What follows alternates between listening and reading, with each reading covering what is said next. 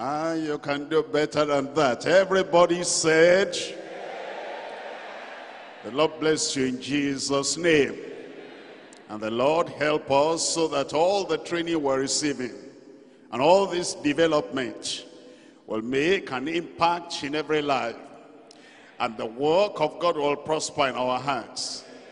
In your hands in particular, the work will prosper in Jesus' name. Let's pray together. Our Father, we thank you for our development of the leadership tonight. We're asking, Lord, that you open the scriptures to everyone. And we're asking that your word will impact every life, even tonight, in Jesus' name. And we pray, Lord, you'll teach us something, reveal something, impart something, that we'll know that definitely this is what we learned today.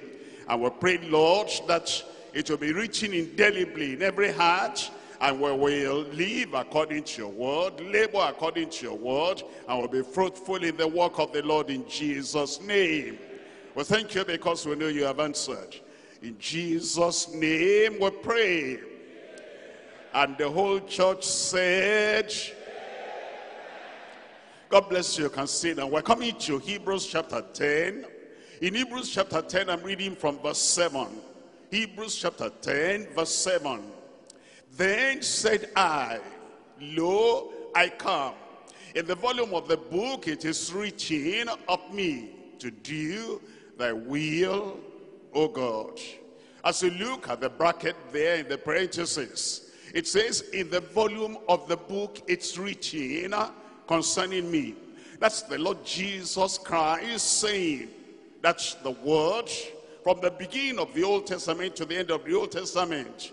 And then as you come to the New Testament, in the volume of the books, it is written concerning me, lo, behold, I come to do thy will, O God. Look at verse 9. Then said he, lo, I come to do thy will, O God.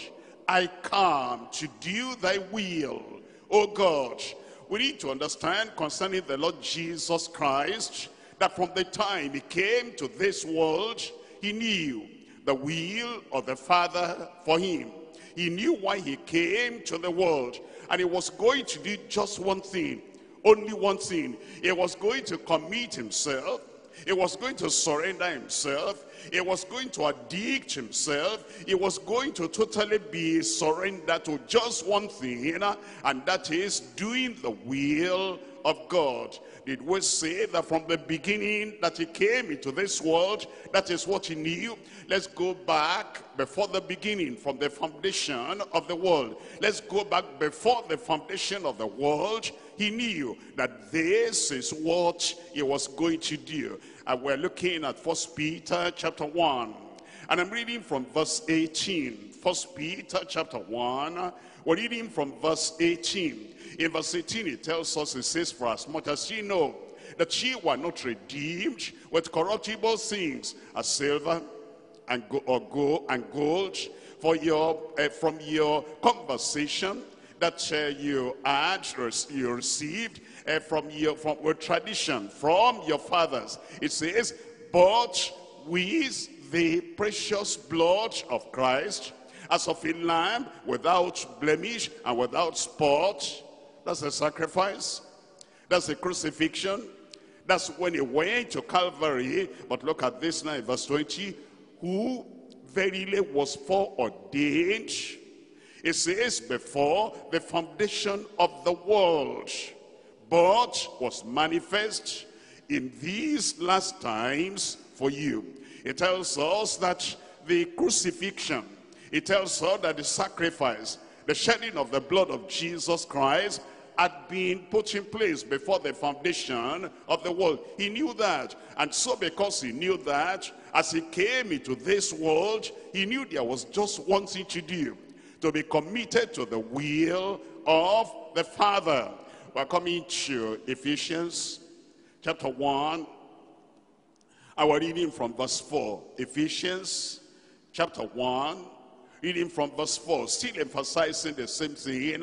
It tells us in verse 4, it says, according to according as he has chosen us. It says in him, before the foundation of the world. He knew what he was going to do from the foundation of the world, even before the foundation of the world. And it says that we shall be holy and without blame before him in love. It's been decided by God the Father and God the Son. The Lord Jesus Christ had agreed, even before that foundation of the world, that this was going to happen. That's why we'll come back to Hebrews now. Hebrews chapter 10.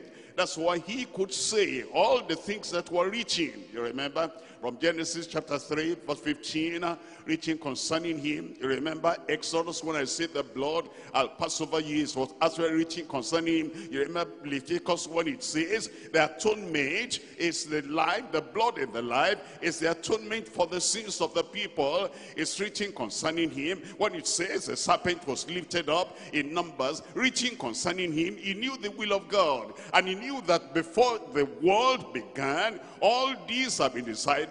And now he comes to Hebrews, and then he tells us in chapter 10 and in verse 7, then said I, lo, I come. In the volume of the book it is written of me to do thy will, O God. Then said he, verse 9, lo, I come to do thy will, O God. He was committed to doing the will of God, consecrated to doing the will of God, surrendered to do the will of God, absolutely submissive to doing the will of God. And then we understand when he came to this world early in his life, when it was just about the age of 12, he was telling the mother, Mary, why are you searching for me? Wished you not? Didn't you know I must be by my father's business? We're looking at Luke.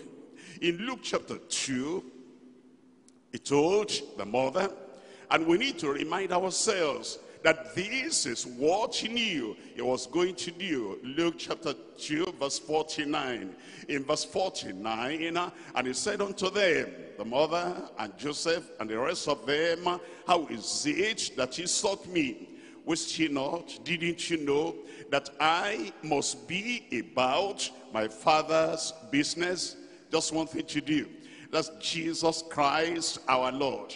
That's Jesus Christ our Savior. That's the one that shed his blood and he gave himself for us, doing the will of God. But you understand, if you're a believer, if you understand, if you're a child of God, that we're to follow after Christ. We're to have the mind of Christ, as he was committed to the will of the Father, to the will of God. And he said that's the only thing to do, and was to do that always. It was to do that ever.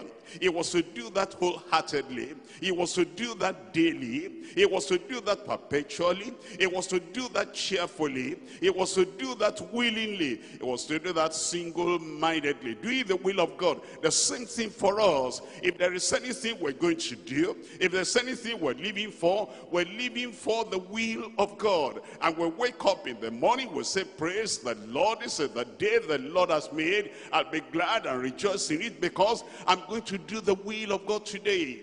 I'm going to do the will of God always. I'm going to do only the will of God. I'm going to do the will of God wholeheartedly. I'm going to do the will of God willingly. Why? Because we're to be conformed to the image of Christ. We're to be like Christ, who came to do the will of God and said, lo, it is written of me in the volume of the books, I come to do thy will, O God. Come to Romans chapter 8. I'm reading from verse 29. Romans chapter 8, and we're reading from verse 29, talking about the Christian, talking about the believer, and talking about what we ought to be, how we ought to position ourselves, and how we ought to do the will of God, being conformed unto Christ. It says, for whom he did foreknow, he also did predestinate to be conformed to the image of his Son. To be conformed to the image of his Son. Did he do the will of God? So must we. Was he yielded to the Lord? So must we. Was he abandoned to doing the will of God? So must we. And was he so committed, consecrated that only, always, ever, it was the will of God he did? So must we. It says we're to be conformed to the image of his Son, that he might be the firstborn among many brethren. And let's come to Philippians chapter 2. Philippians chapter 2. He did the will of God. We must do the will of God. He was abandoned to the will of God. We must be abandoned to the will of God as well. It tells us in Philippians chapter 2 verse 5. It says, let this mind be in you, which was also in Christ. What was the mind of Christ? I come to do the will of God. I'm only to do the will of God. I'm committed to do the will of God. And I do that only the will of God. And I do that always the will of God. And I do that ever the will of God. It says, let this mind be in you, which was also in Christ Jesus. We're coming to 1 Peter chapter 2 verse 21. 1 Peter chapter 2, reading from verse 21. It tells us, for even hereunto were ye called. Even hereunto were ye called. Are you born again? This is your calling. Do you have eternal life? This is your calling. Are you a child of God? This is your calling. For even hereunto were ye called, because Christ also suffered for us. That's the will of God for him. To go to Calvary, suffered for us. To be betrayed, suffered for us. To be crucified, suffered for us. And to die on that cross, suffered for us. To be taken down, buried, suffered for us. That's what he came to do. That's why he came.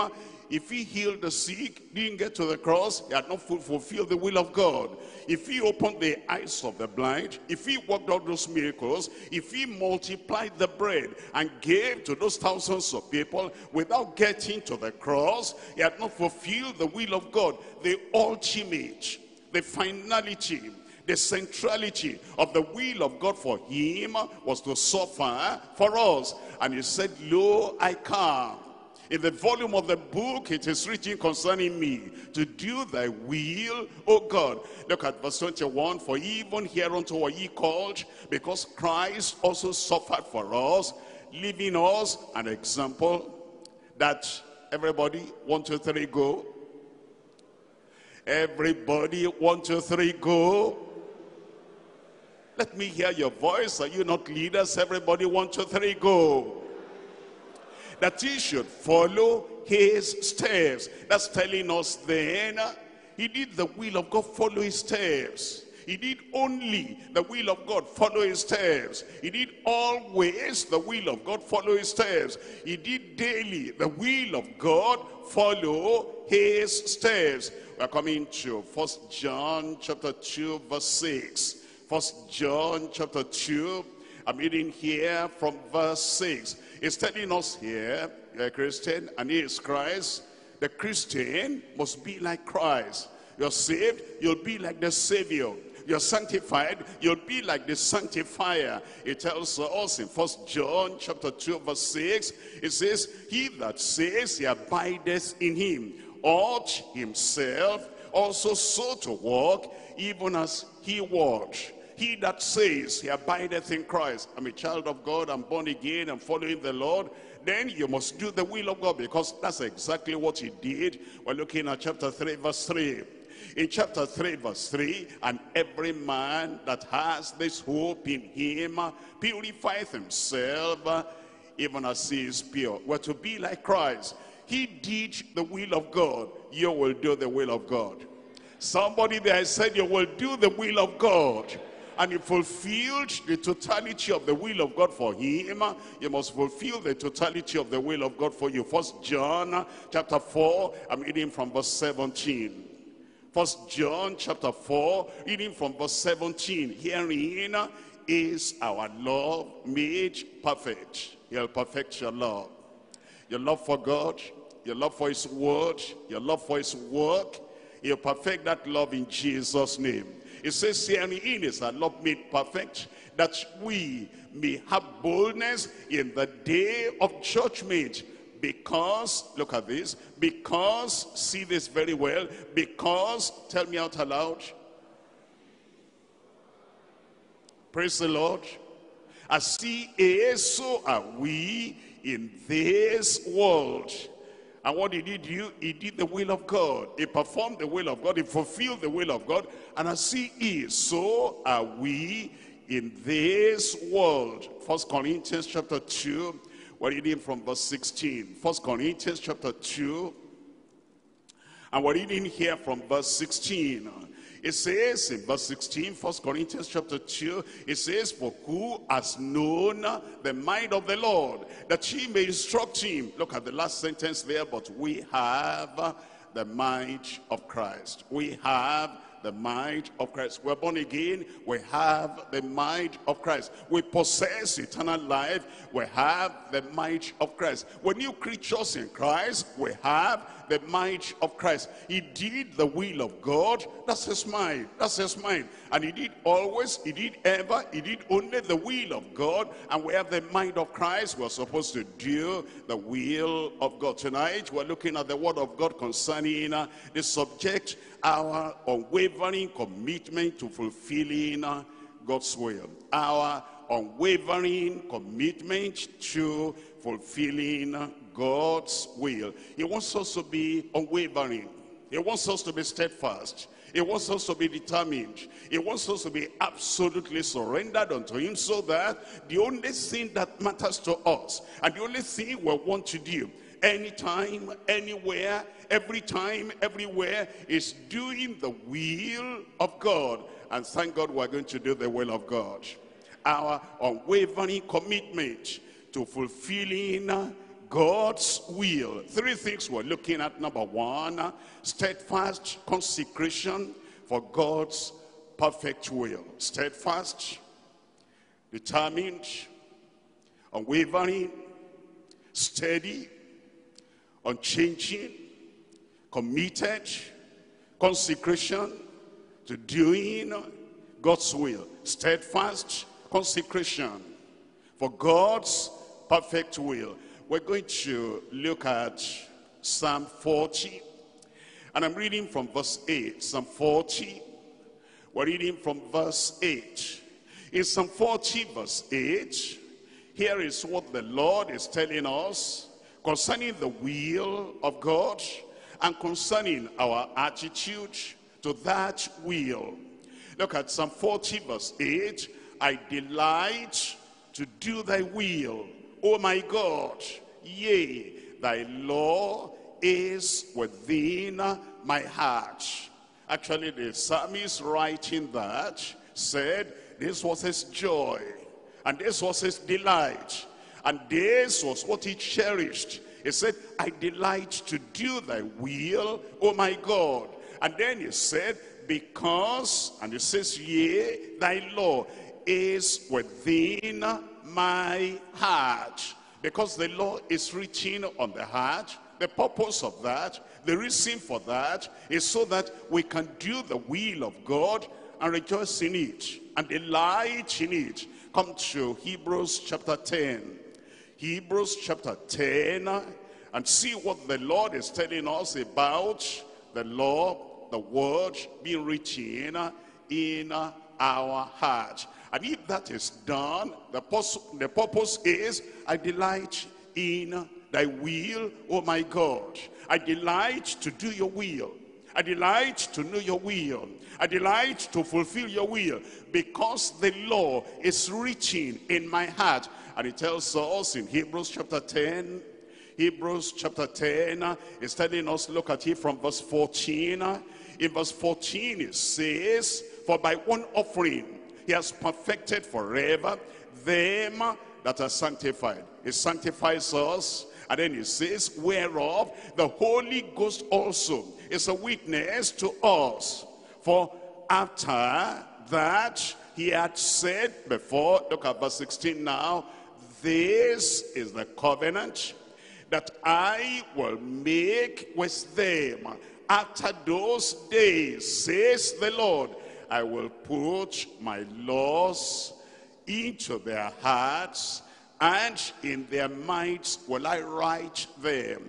When we are sanctified, that's what he does. He writes the law. He writes the word. He writes his will in our heart. And Psalm 40 tells us, I delight to do thy will, O my God. Yea, thy law is written on my heart. And when you come to the Lord today, and you experience the efficacy of the sacrifice of Jesus Christ on the cross of Calvary, he saves you. And then he sanctifies you by that offering, by that sacrifice. When he sanctifies you, he writes his word in your heart. And that's what it takes, so that you know today that once you're sanctified and the word of God is written on your heart, it is so that you will delight to do the will of God. You will do the will of God. I will do the will of God. You will do it in Jesus' name. Do you remember the prayer he prayed? He told us to pray. He taught us to pray. We're looking at Matthew chapter 6. Matthew chapter 6. And we're reading from verse 9 and reading from verse 10. Matthew chapter 6, reading from verse 9. It tells us in this, Matthew chapter 6, verse 9, after this manner, therefore pray ye, our Father, which art in heaven. Is he your Father? I said, is he your Father? What follows then? Hallowed be thy name. You will honor the name of the Lord. Verse 10, thy kingdom come. And once you come into that kingdom, and the power of the kingdom is efficacious in your life, look at this. Thy will be done in earth as it is done in heaven. Thy will be done in earth as it is in heaven. Who are the people that do the will of God in heaven? I said, who are the people that do the will of God in heaven? Tell me out aloud. Angels, the angels of God. Put your finger there in Matthew, but come to Psalm 103.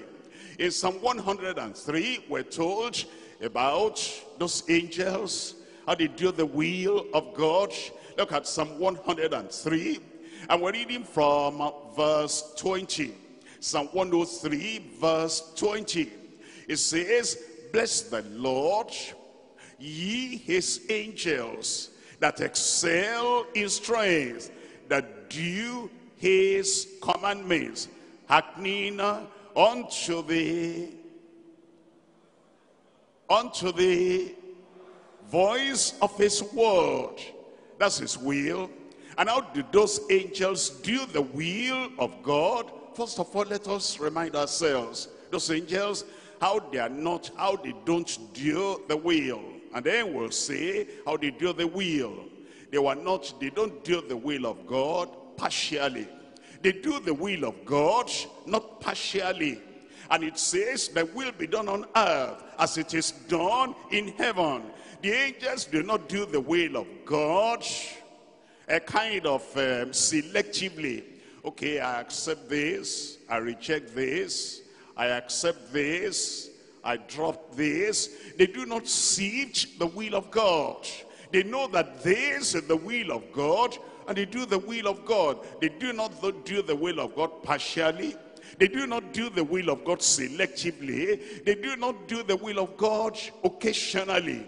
Yes, we do the word of God, with the will of God occasionally. Okay, no, they do the will of God completely every time. And they do not do that will superficially. You see, there are people, they can do something superficially. It's not in depth. It's not in their heart. It's not in their mind. It's not in their bone. It's not in their blood. It's not within them. They do it superficially on the surface, not the angels. And remember, thy will be done on earth as it is done in heaven. Those angels do not do the will of God hypocritically. That, you know, it appears they are doing it, but it's hypocritical. When somebody is there, it's done, and it's done well. And when somebody is not there, it is not done well. And they do not do the will of God seasonally. It's dry season now. And because it's dry season, I know that this is what I should do, but I'm feeling so hot. and I feel it so, the heat is terrible, and the season doesn't allow me to do the will of God. The angels don't do the will of God seasonally. They do the will of God with all their hearts, and they do not do the will of God in such a way that they are, just doing it, but they are not realistic about it. But they do that will of God. How did they do the will of God? Number one, swiftly. The moment that thing is given, they fly to that location and they get that thing done, and there is no delay at all. Number two, they do it sincerely. Sincerely, that will be done on earth as it is done in heaven. They do the will of God wholeheartedly. All their heart is there. All their mind is there. All their will is there. Everything they've got, all their strength, all their ability, all their spiritual quality is there. They do the will of God wholeheartedly, and they do the will of God promptly. Promptly. The Lord says this, now it's done. The Lord does not have to repeat it 2 times, 3 times, 10 times before they do the will of God. When we are doing the will of God the way Christ wants, and the way he taught us to pray, and it says that will be done in earth as it is done in heaven, will be prompt in doing the will of God. They do the will of God urgently, as if we must do it now. We must do it now. The Lord has commanded urgently. We carry this out. They do that will loyally. They are loyal servants of the Lord. He calls, we answer.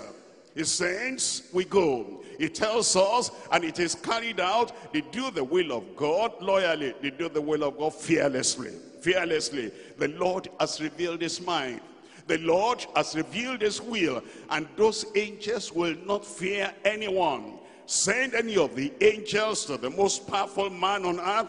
What have they got to fear? They do the will of God fearlessly.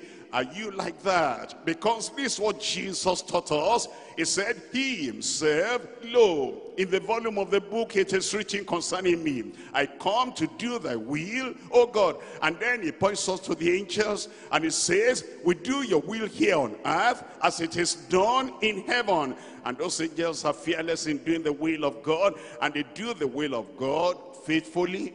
They do the will of God fully. They do the will of God freely. They don't have to wait for, okay, what are you going to give me, God, if I run the errand? They do it freely, without any strings attached to it. And the Lord is teaching us to pray. He's saying, thy will be done. The will of God will be done in your life. I said the will of God will be done in your life. He wants us to have steadfast consecration to the perfect will of God. And look at what God is looking for. We're looking at Acts of the Apostles chapter 13. Acts of the Apostles. We're reading from chapter 13, and I'm reading from verse 22. Acts chapter 13, and we're reading from verse 22. It says in verse 22, and when he had removed Saul, he raised up unto them David, to be king, to whom also he gave testimony. Look at testimony about David, and look at testimony he wants to give about everyone, and look at what he wants to say about you, and about man, about everyone. It says over here, and said, I have found David. I pray we'll find you today.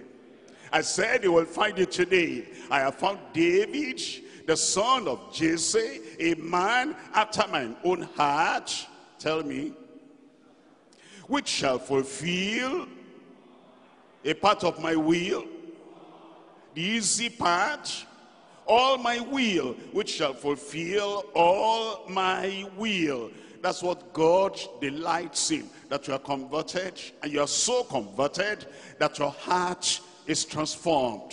Your heart is changed, and you are made conformable unto the will of God, and the Lord can testify concerning you, like he testified about David. I have found David, the son of Jesse, a man after mine own heart, which shall fulfill all my will. Romans chapter 12. In Romans chapter 12, reading from verses 1 and 2. Romans chapter 12, verses 1 and 2. I beseech you therefore, brethren, by the mercies of God, By mercy he saved us. By mercy he sanctified us. By mercy he accepted us. By mercy he brought us into the kingdom. By mercy we can now say, Abba, Father. By mercy he set us free.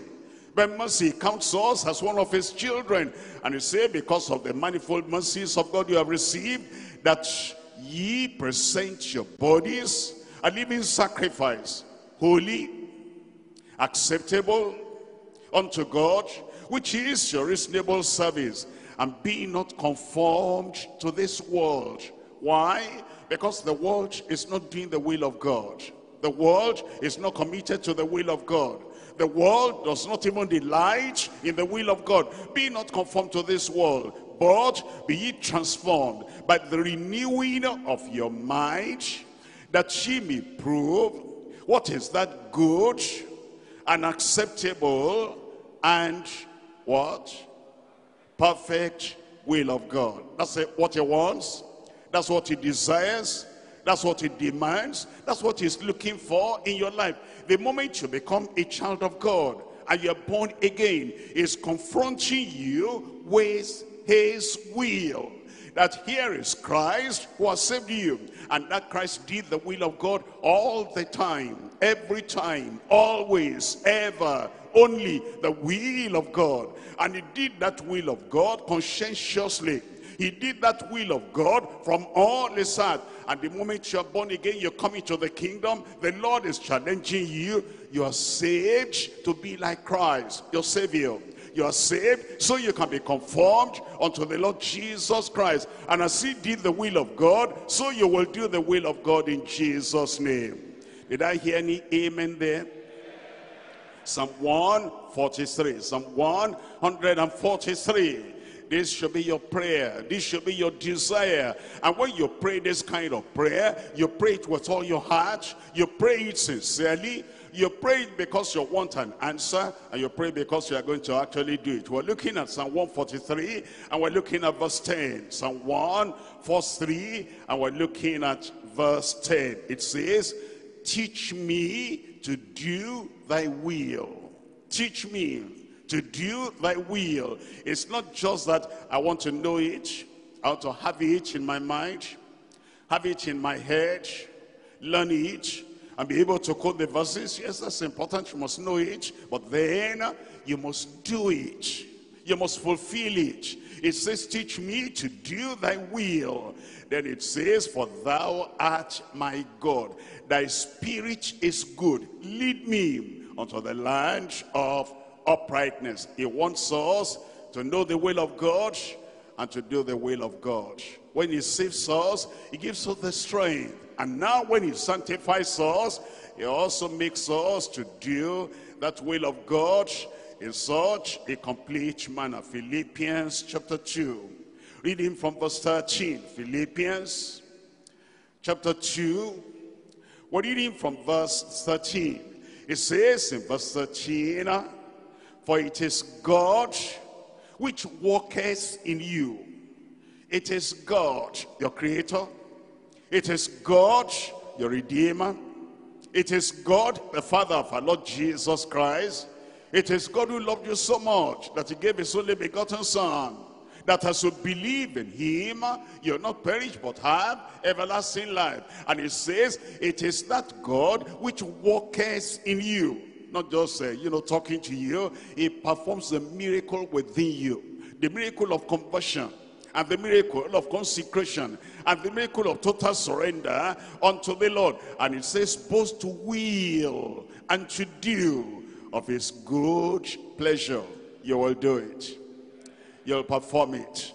And the will of God will be number one, the priority of your life in Jesus' name. Hebrews chapter 13, reading from verse 20. Hebrews chapter 13, reading from verse 20. It says, now the God of peace, that brought again from the dead our Lord Jesus, that great shepherd of the sheep, through the blood of the everlasting covenant. Tell me what follows in verse 21. make you perfect, he will do it. Every imperfection, the Lord will take away. If we really want to serve the Lord, if we really want to follow the Lord, if we want not just to be nominal Christians, nominal churchgoers, if we want not just to be head knowledge Christians, but we want to have the real nature of Christ within us, that's exactly what God will do. Make you perfect in every good work, look at this, to do his will. And he's talking about sanctification here. When he says he'll make you perfect, sanctification, to do his will, working in you that which is well-pleasing in his sight, through Jesus Christ, to whom be glory forever and ever. Amen. You know, the Adamic nature, the old man hesitates.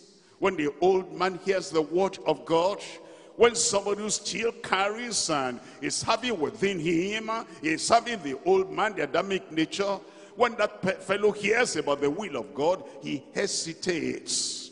The old man, the Adamic nature, staggers at the commandment of God, at the requirement to do the will of God. The old man vacillates. I want to, shouldn't I? I will. Can I start now? Maybe I will do it sometimes, but not now. He vacillates because he has the old man. The old man wavers and struggles. He struggles with the will of God. The old man, he cannot go forth immediately when God has declared this is the will of God, and this is what he requires. The old man will delay and hold back.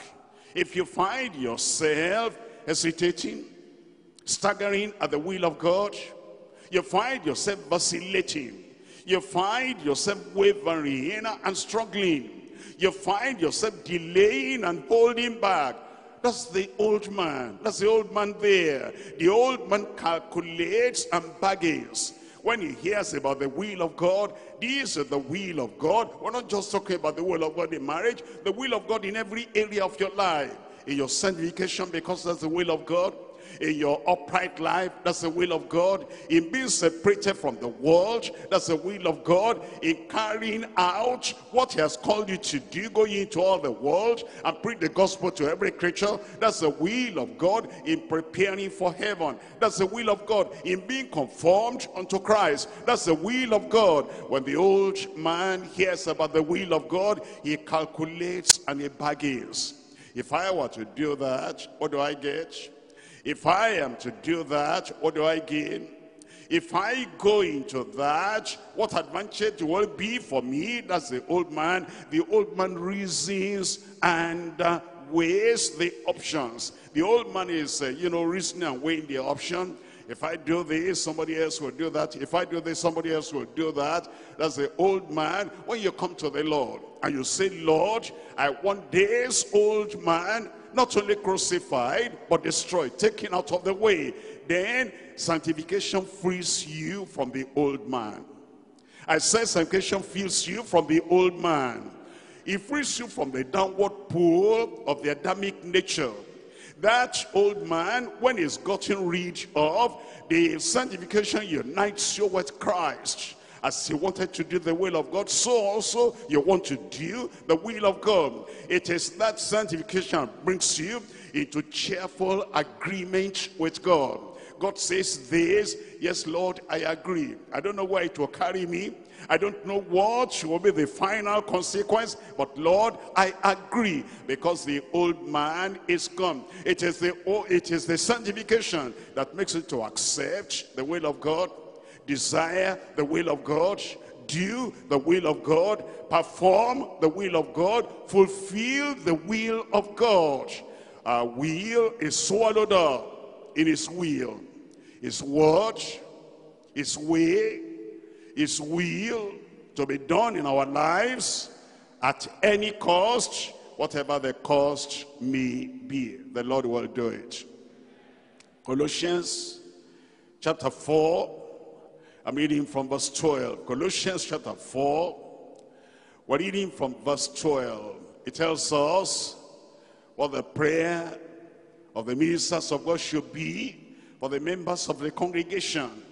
And if their prayer is like that, they themselves must have the evidence and the experience of wanting to do, desiring to do, delighting to do the will of God. It tells us in Colossians chapter 4 verse 12.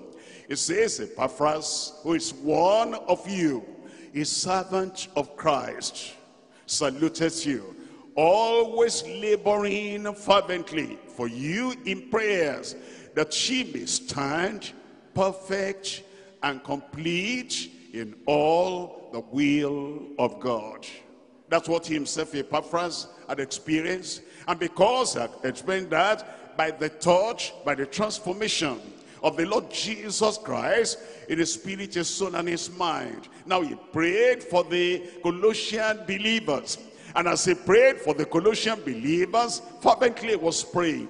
Regularly he was praying, and wholeheartedly he was praying, devotedly he was praying for the Colossian believers. And how we also should be praying for ourselves today. This kind of prayer that will be totally yielded and totally committed and totally given and totally absolutely surrendered to the perfect will of God. And after you prayed for yourself and you have seen the evidence in your life, then you are praying for members of the church, members of your local church, members that you are interacting with, the members that you know. That, look at that verse 12 again. A preference is one of you. You are one of the people. You're a minister among the people. You love the people, you cherish the people, and you desire the best for the people. A servant of Christ. You're a servant of Christ. And you know that what will please Christ is that the members under your influence, the workers under your influence, the leaders under your influence,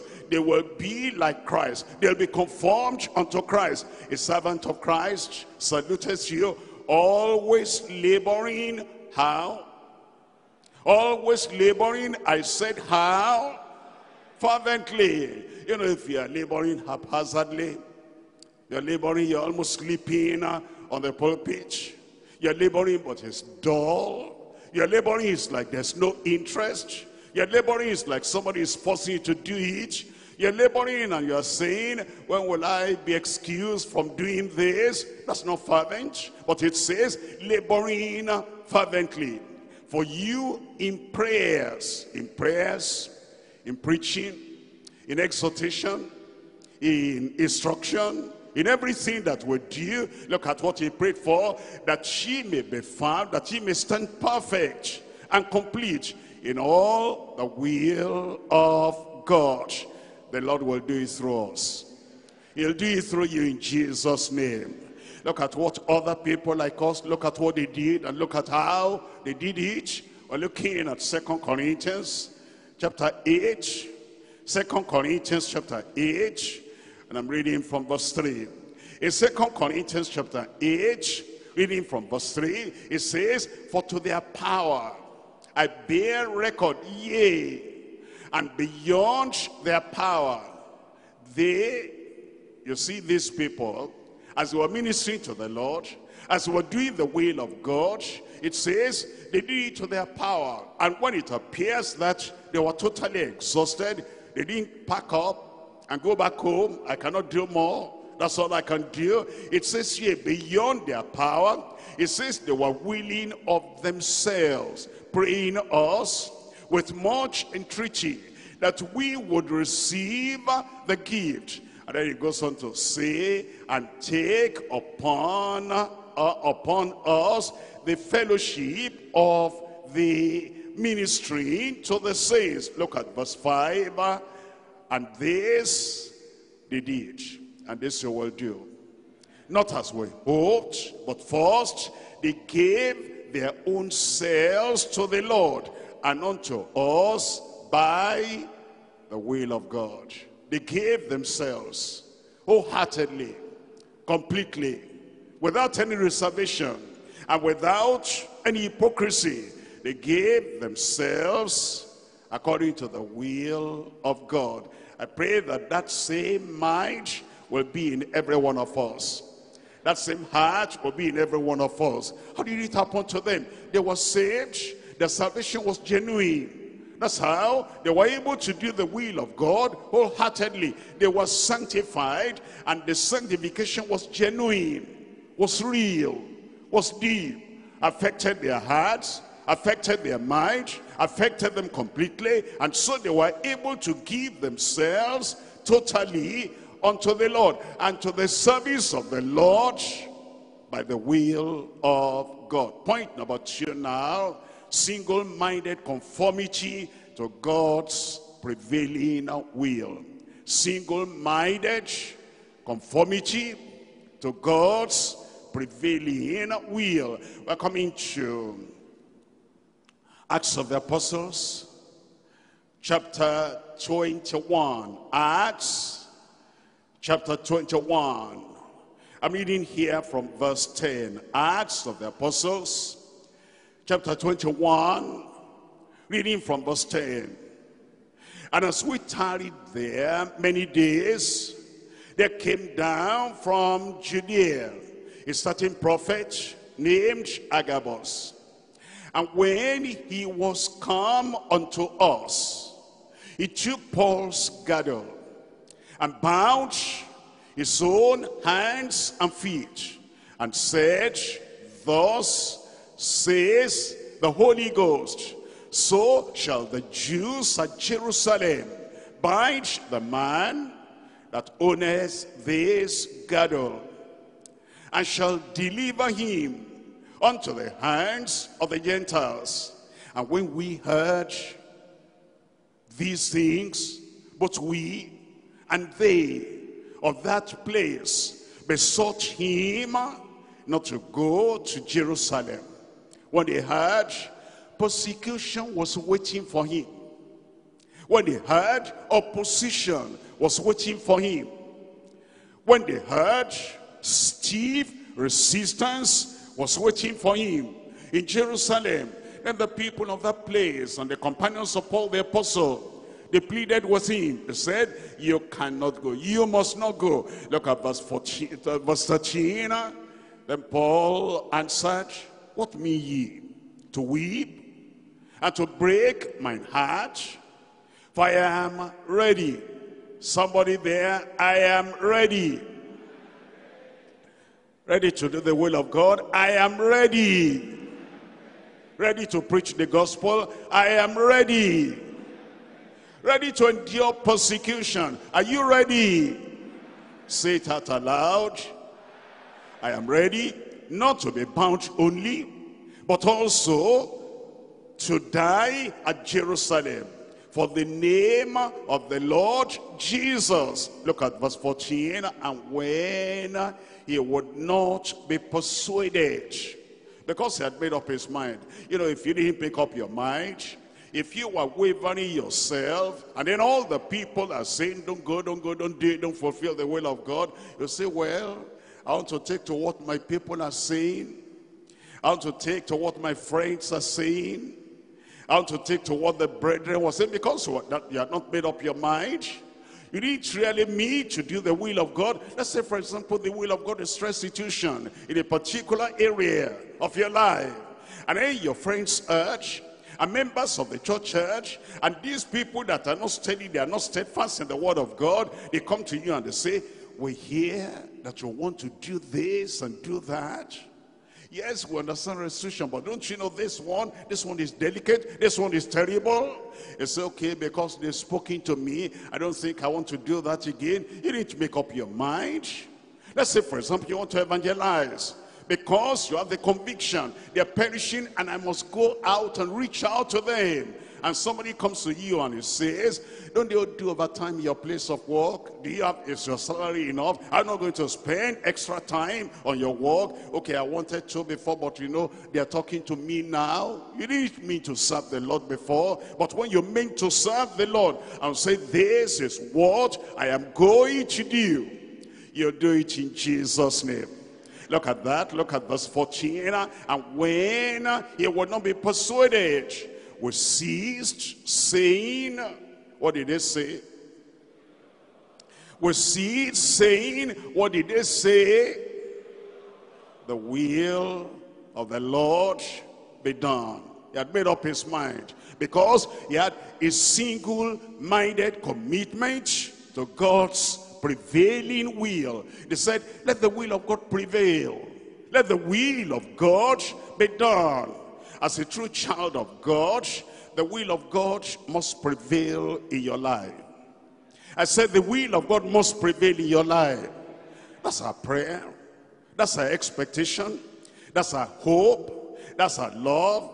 That's our delight. That's our joy, to see the will of God prevail over man's will in our lives. To see the will of God prevail over Satan's will in our lives. Our desire, our joy, our mind is to see the will of God prevail over our own personal, private will. It is to see the will of God prevail over any cherished will we want not seen. A true child of God will rather fade away and be forgotten than see himself prevailing against God.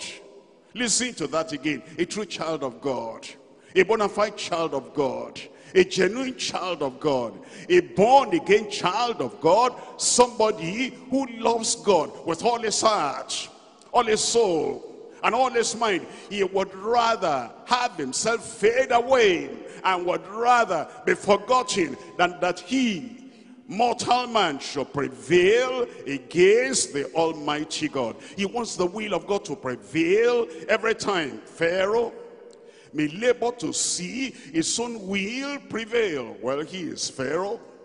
Balak and Balaam may conspire to have their will prevail. What were they? Balaam, a backslider. Joab and Absalom may plot to have their own will prevail. Well, you know, Absalom and Nebuchadnezzar may kindle the fire so that he will contradict the will of God, so that others will not do the will of God, and he will impose his own will upon Shadrach, Meshach, and Abednego. They may do that, they don't know God. Herod may kill to make the will of, to make his own personal will prevail. But not so with a child of God. A child of God will not be like Balaam, will not be like Balak. You'll not be like Balaam. I said you'll not be like Balak. You'll not be like Pharaoh. You'll not be like Joab and Absalom. There's no amen from there. You'll not be like Nebuchadnezzar. You'll not be like Herod in Jesus' name. You see, a real child of God knows that the greatest joy he has, the ultimate joy he has, the only joy he has, if he's a real child of God, is that God's will alone, God's might alone, God's power alone will prevail, even though his own personal will may perish. And so he prays, he says, God, let your will prevail. Let my will perish. And look at chapter 20 of Acts chapter 20. And I'm reading from verse 24. Acts chapter 20 verse 24. It says, let me back up to verse 22. And now, behold, I go bound in the Spirit unto Jerusalem, not knowing the things that shall befall me there, save except that the Holy Ghost witnesses in every city, saying, the bonds and afflictions abide me. Verse 24, look at this. I pray this will be your experience. This will be your desire, that the will of God will prevail. I said the will of God will prevail over your will swallow up your will, and your own personal will will be no more. It says, but none of these things move me, neither count I myself, my life dear unto myself, so that I might finish my course with joy, and the ministry which I have received of the Lord, to testify the gospel of the grace of God. I pray that will happen in our lives. Let me have a good amen. And now we're looking at chapter 22. Look at the call of Paul the Apostle. And look at what he was told and what he learned from the very beginning, that he was called, that was converted, and came to know the Lord. The will of God must prevail. It's the prevailing will of God that shows that we're in the path of righteousness. We're on our way to heaven. We have left the world behind us, and we're following after Christ, who is going to take us to heaven. We're looking at Acts of the Apostles, chapter 22. Chapter 22, I read from verse 14. It says, and he said, the God of our fathers has chosen thee. This is Ananias talking to Paul the Apostle at the point of his conversion. It says that thou shouldest know his will. That thou shouldest know his will. And also see the just one. And shouldest hear the voice of his mouth. For thou shalt be his witness unto all men of what? Unto all men of what thou hast seen and heard. Paul the Apostle knew from the time of his conversion that the will of God was to be the prevailing thing in his life. I pray it will be like that in your life. Colossians chapter 1. Colossians chapter 1. I'm reading from verse 9. Colossians chapter 1. Reading from verse 9. The will of God prevailing. The mind of God prevailing. And all the decisions of God, the purpose of God prevailing. Your own will gone. Your own will buried. Your own will swallowed up. It tells us in Colossians chapter 1 verse 9.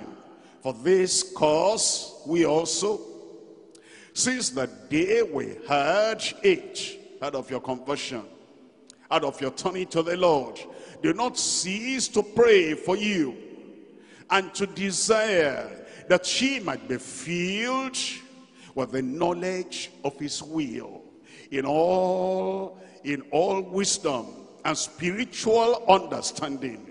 It says we've been praying for you that you'll be filled with the knowledge of his will, the understanding of his will, the desire of his will. I pray that will happen in your life. Ephesians chapter 5, reading from verse 17. Ephesians chapter 5, reading from verse 17. It says, wherefore, be ye not unwise, but understanding what the will of the Lord is.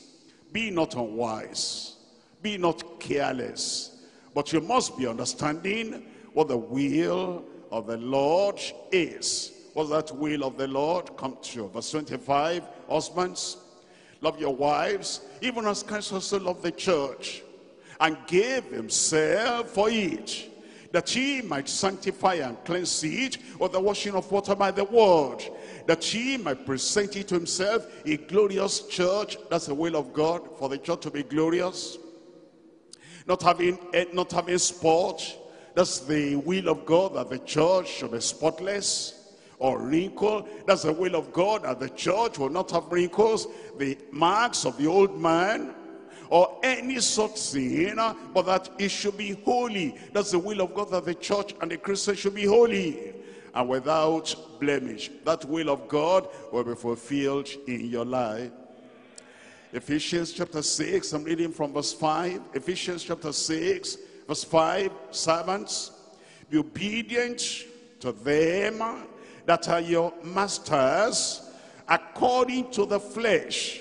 It says you have masters in your place of work. You have leaders in the church. You have parents at home. Be obedient unto them. And it says according to the flesh, humanly. And it says with fear.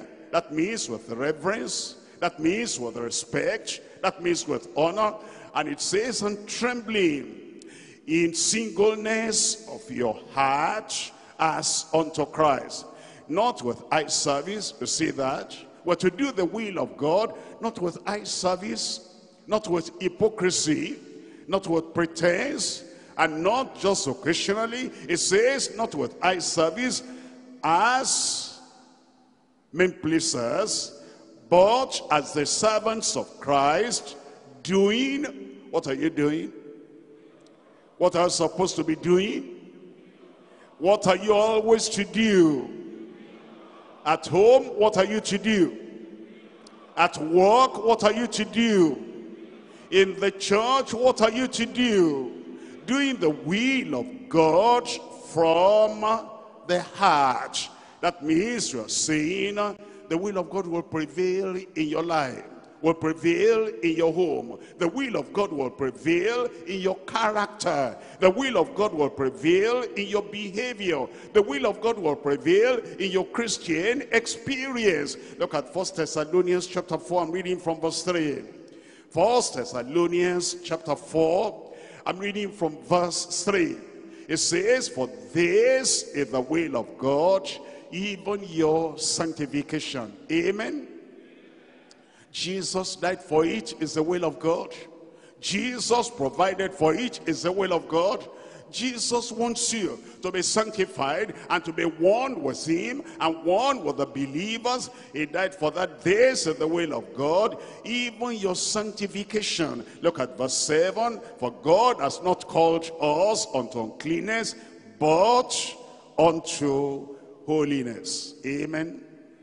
Let's make that personal. For God has not called me unto uncleanness. You are going to repeat that. For God has not called me unto uncleanness, but unto holiness. That's the calling. You will fulfill it. I will fulfill it. We shall fulfill it together in Jesus' name. The will of God. The will of God. We're looking at Hebrews chapter 10. I'm reading from verse 36. Hebrews chapter 10. Reading from verse 36. In Hebrews chapter 10 verse 36, it says, for ye have need of patience, that after ye have done the will of God. Don't be impatient. I've done the will of God now. Why didn't I have that? Why didn't I receive that? Why didn't I get this? I want this, I want that.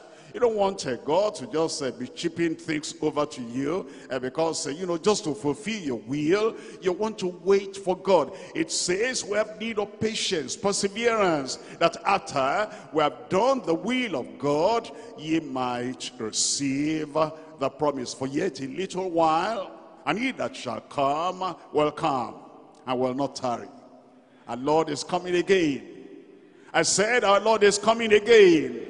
Now the just shall live by faith.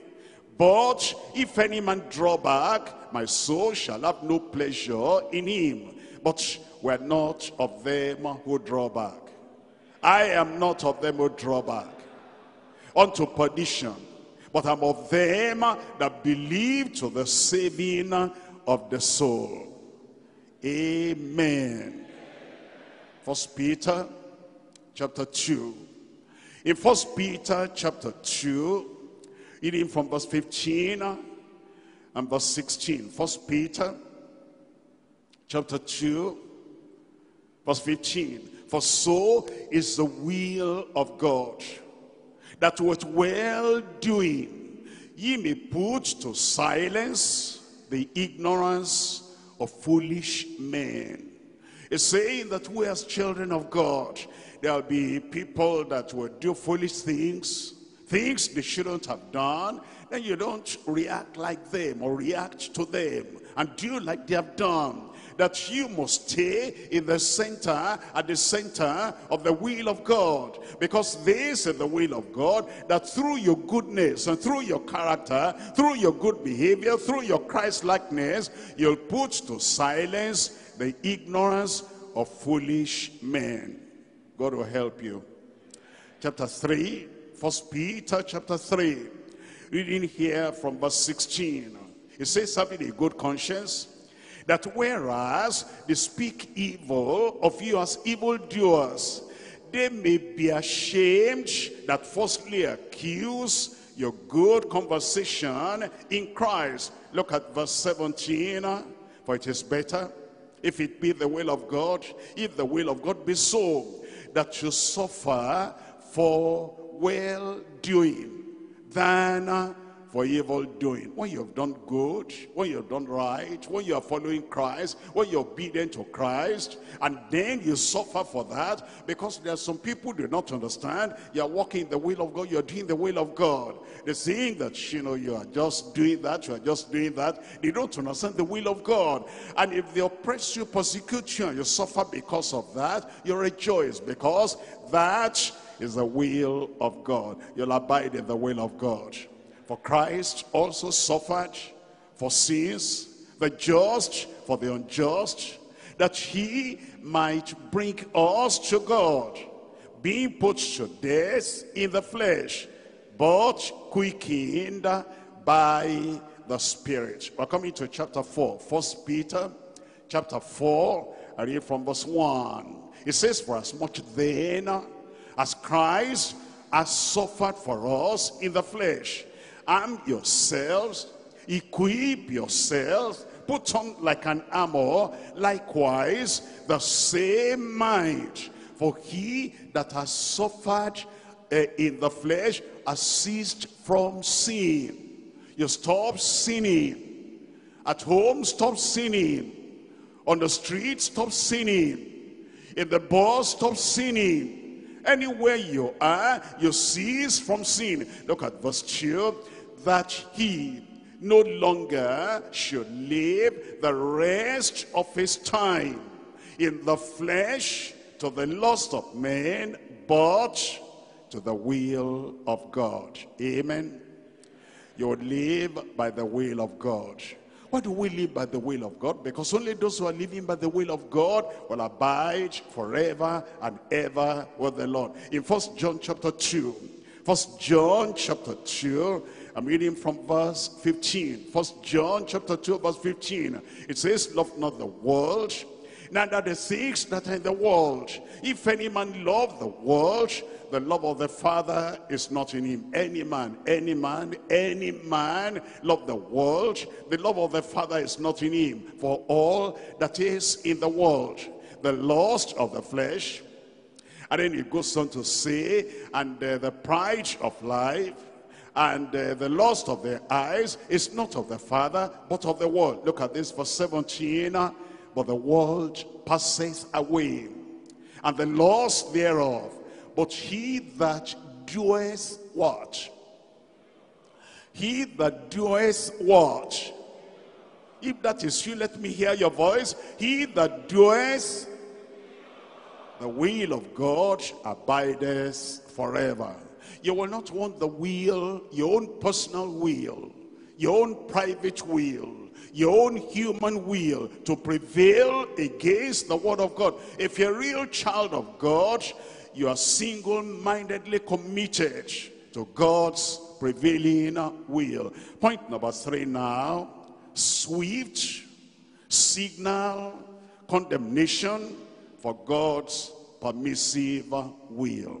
Swift condemnation, strong condemnation, singular condemnation, specific condemnation, signal condemnation for God's permissive will. What does that mean? There are some people, they say, well, that perfect will of God, that's too much for me. The only will that counts is the perfect will of God. When you are not willing to do the perfect will of God, and then you say, Lord, tell me another thing. Whatever the Lord tells you then, that permissive will of God actually comes because that person is abandoned by the Lord. Let's come to Numbers. Numbers chapter 22. In Numbers chapter 22, we're reading from verse 12. Numbers chapter 22, reading from verse 12. It says, and God said unto Balaam, thou shalt not go, what's there? Thou shalt not curse the people, for they are blessed. That's the perfect will of God. Stay where you are. Balaam, that's the perfect will of God. Don't go out to follow those people. That's the perfect will of God. Don't go with them to Balak. That's the perfect will of God. Don't curse the children of Israel because they are blessed. That's the perfect will of God. And so he told the people, the Lord refuses for me to go with you. I want to stay in the will of God. Look at verse 15. And Balak sent yet again princes, more and more honorable than they. And they came to Balaam and said unto him, thus says Balak, the son of Zippor, let nothing, not even God, let nothing, not even the will of God, let nothing, not the voice of God, let nothing, I pray thee, hinder thee from coming unto me. For I will promote thee unto very great honor, and I will do whatsoever thou sayest unto me. Come, therefore, I pray thee, cause me this people. Verse 18, and Balaam answered and said unto the servants of Balak, if Balak will give me his house full of silver and gold money, I cannot go beyond the word of the Lord my God to do less or more. Now therefore, I pray you, tarry ye also here this night, that I may know what God will say unto me more. Does God change? I said, does God change? The man wanted money. He wanted what Balak was promising. Look at verse 20. And God came unto Balaam at night and said unto him, if the men come to call thee, rise up and go with them, but yet the word which I shall say unto thee, that thou shalt do. What God said first, don't go to Balak, don't curse the people because they are blessed. That's the perfect will of God. This one now, that Balaam went back to God and said, I will check up, maybe he has changed his mind. I'll check up, maybe he wants me to go now. And God said, okay, you can go. That one is the permissive will of God. Look at verse 22. Look at verse 22. And God's anger was kindled because, tell me, and God's anger was kindled because, say it aloud, because he went. Permissive will draws the anger of God. Permissive will draws the judgment of God. And permissive will not get anybody to heaven. And it says, and the angel of the Lord stood in the way for an adversary, for an enemy against him. Now he was riding upon his ass, and his two servants were with him. Unfortunate for those servants, following somebody, going with somebody who is only following the permissive will of God. And they saw the angel of the Lord standing in the way, and his sword drawn in his hand, and they turned aside out of the way and went into the field. And Balaam smote the ass to turn her into the way. But the angel of the Lord stood in the path of the vineyards, a wall being on one side and a wall on that side. And when the ass saw the angel of the Lord, she thrust herself onto the wall and crushed Balaam's foot against the wall. And he smote the ass again, smote her again. And the angel of the Lord went farther and stood in a narrow place where was no way to turn either to the right hand or to the left. And when the ass saw the angel of the Lord, she fell down under Balaam, and Balaam's anger was kindled, and he smote the ass with a staff. And the Lord opened the mouth of the ass, and said unto Balaam, what have I done unto thee, that thou hast smitten me these 3 times? And Balaam said unto the ass, because thou hast mocked me, I would there were a sword in mine hand, for now would I have killed thee. And the ass said unto Balaam, am I not an ass, upon which thou hast ridden ever since? And he says, ever since I was thine unto this day, was I ever wont to do so unto thee? And he said, nay. Then the Lord opened the eyes of Balaam, and he saw, what did he see? The angel of the Lord standing in the way, and a sword drawn in his hand. And he bowed down his head and fell flat on his face. And the angel of the Lord said unto him, wherefore hast thou smitten thine ass these 3 times? Behold, I went out to withstand thee. Was following the permissive will of God. Permissive will of God will destroy the backslider.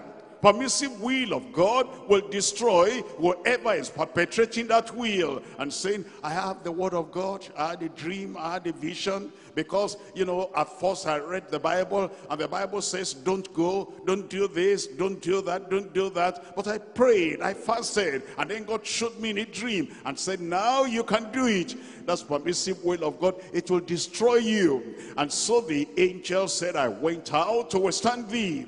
It says, because thy way is perverse before me. And the ass saw me and turned from me these 3 times. Unless she had turned from me, surely now also I have slain thee and saved her, the ass, alive. Look at Balaam. And Balaam said unto the angel of the Lord, tell me, I have sinned, for I knew not that thou stoodest in the way against me. Now therefore,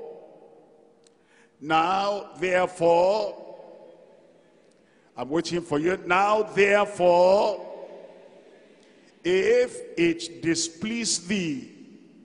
Did it displease the angel? Of course.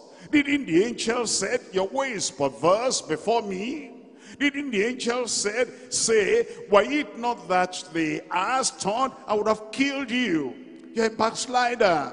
You're a sinner. And he was still saying, if it displease thee, I will get me back again. That's what you should have done. You should have said, since he said, I have sinned, I'm sorry.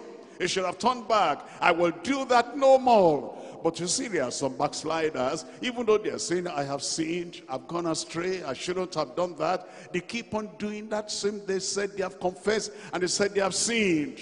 And the angel of the Lord said unto Balaam, okay, go with the men. Is that the perfect will of God? Go with the men. What kind of will is that?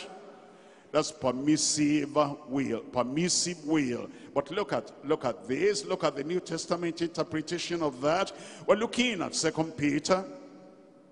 2 Peter chapter 2. In 2 Peter chapter 2, I'm reading from verse 15. 2 Peter chapter 2. We're reading here from verse 15. It says, which have forsaken the right way, and have gone astray, following the way of Balaam.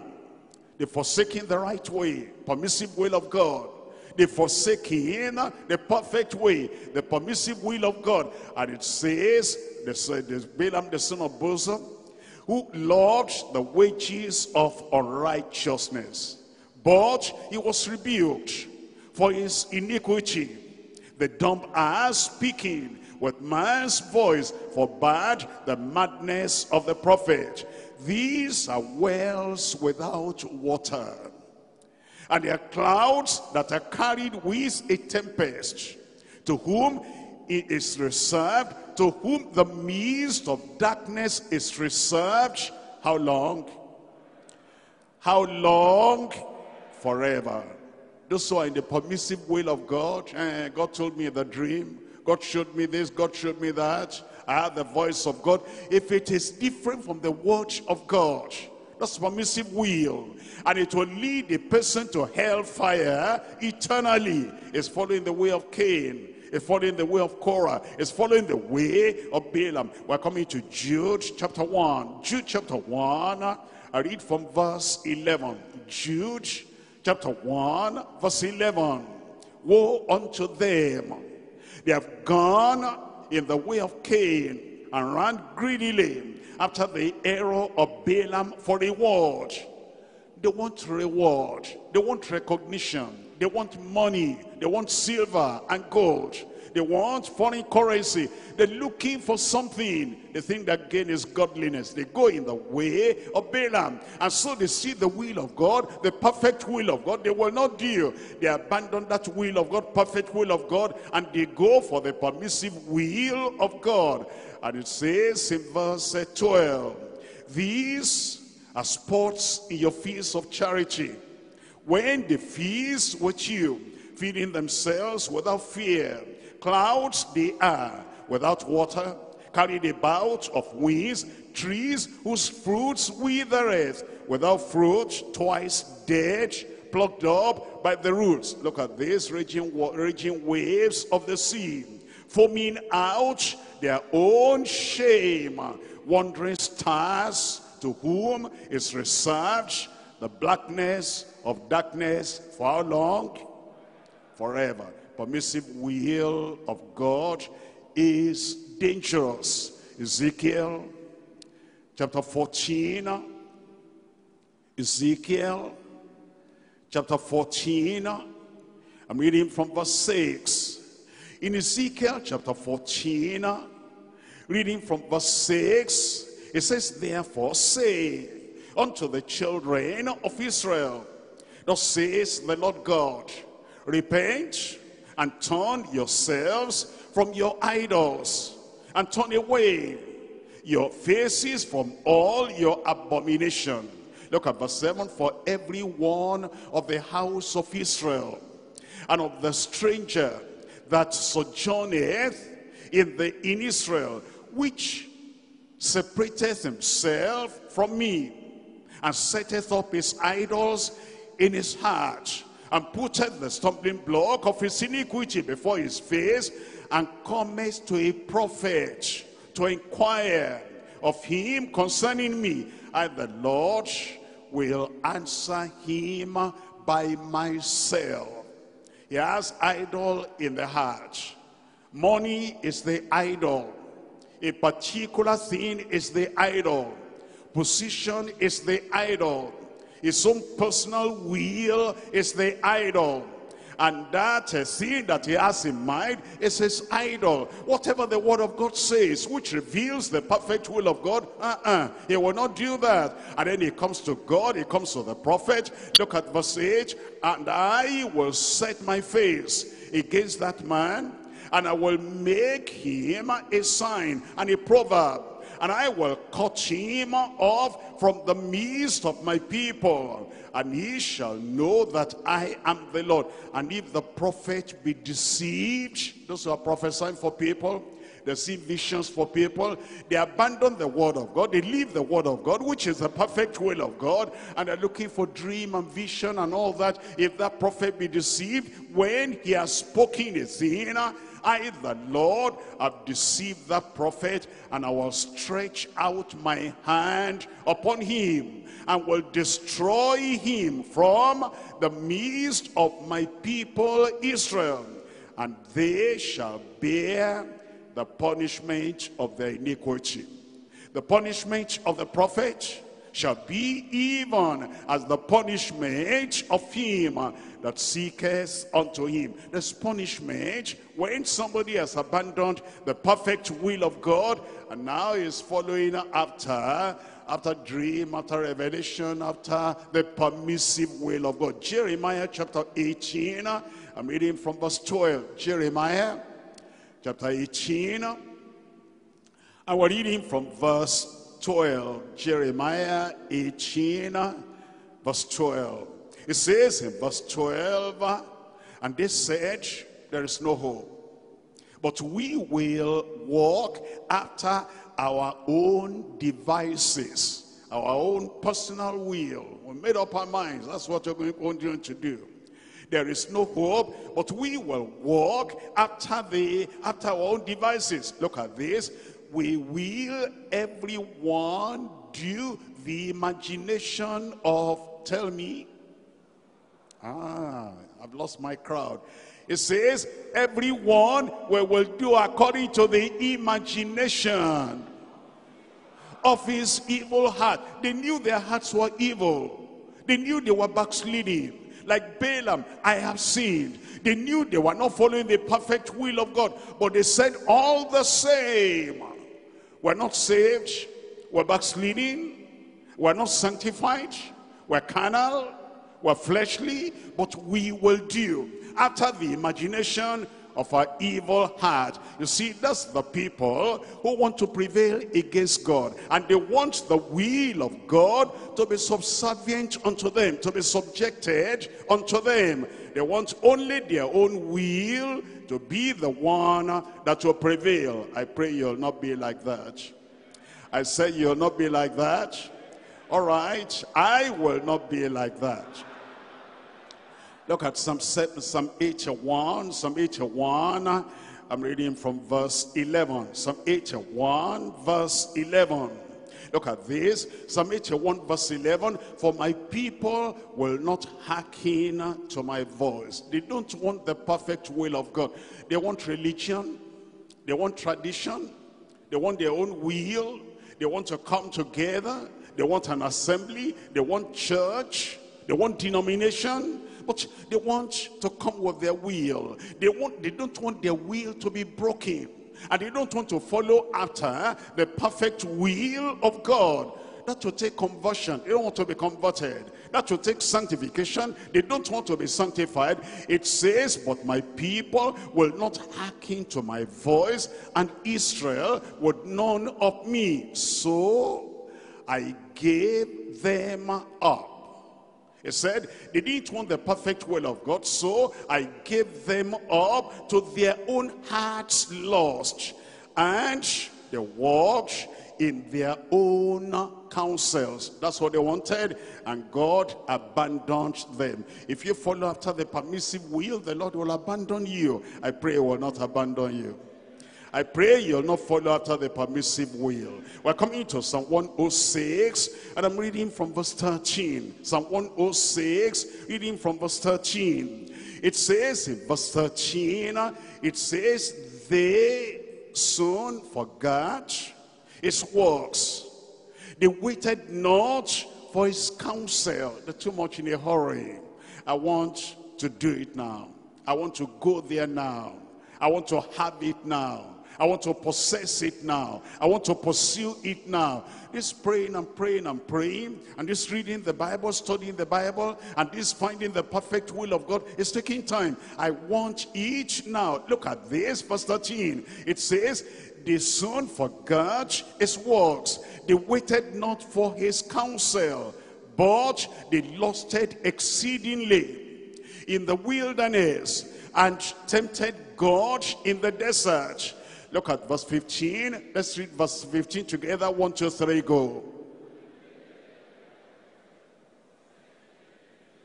You see, he gave them material things, but they lost in the spiritual. He gave them their request, but he sent leanness unto their soul. I pray that will not happen to you. Because there's punishment for the people that will abandon the will of God, and then they follow after permissive will. We're looking at 2 Thessalonians chapter 2. 2 Thessalonians, I'm looking at chapter 2, and we're reading from verse 9. 2 Thessalonians chapter 2, verse 9.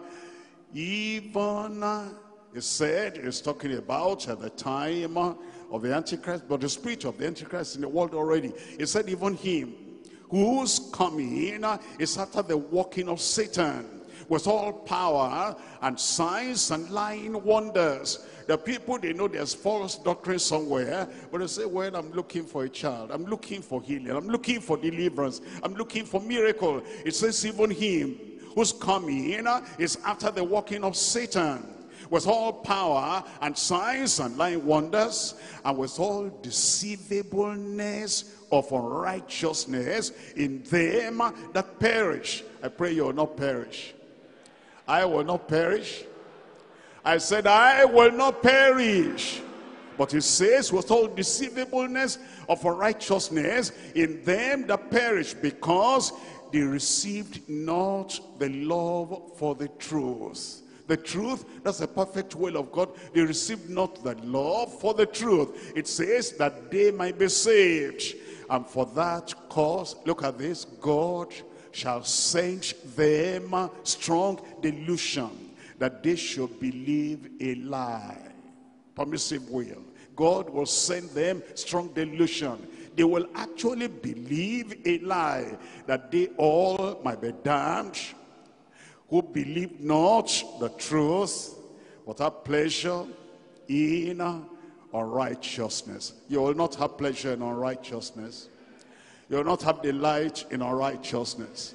You will not be carrying unrighteousness about in Jesus' name. Look at what happens. Romans chapter 1 verse 28. Romans chapter 1 verse 28.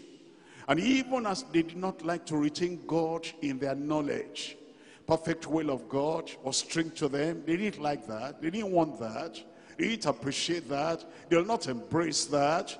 It says, even as they will not, they did not like God in their knowledge, God gave them over to a reprobate mind to do those things which are not convenient. God gave them up. You want to go that way? All right. Ephraim is joined to idols. Let him alone. Look at verse 32. Who knowing the judgment of God, that they which commit such things are worthy of death, not only do the same, but have pleasure in them that do them. You want to ask yourself today, what kind of will are you following? Are you following God's permissive will? Are you following God's perfect will? Perfect will I will follow. God's perfect will I will follow. Say that aloud. God's perfect will I will follow. Hebrews chapter 10 verse 7. Then said I, lo, I come. In the volume of the book it is written of me to do thy will, O God. You'll do the will of God. You need salvation to do it, he'll give it to you. You need sanctification to do it, he'll give it to you. You need total abandonment of your own personal will and lay it on the altar, nail it on the altar and say, Lord, I will do your will. That's the only thing that gets us to heaven. You'll do it in Jesus' name. Verse 9, then he said, lo, I come to do thy will, O God. Can you say that with me? Lo, I come to do thy will, O God. Can you say that again? Rise up and tell the Lord, I want to do your will. Permissive will, be gone. Selfish will, be gone. Personal will, be gone. Perfect will of God. Perfect will of God. Open your mouth and tell the Lord, lo, I come to do thy will, O God.